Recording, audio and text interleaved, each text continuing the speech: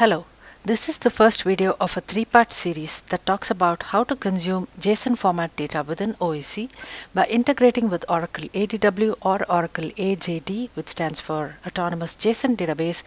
Here's an example of some purchase order data that was originally in JSON format and is now available within OAC, so we can do some analysis on it.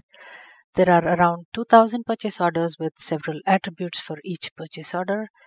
Each PO number here can have multiple line items. Let's see what are the steps involved in starting with a JSON of this format and being able to consume it from within OAC. This is my original data in JSON format.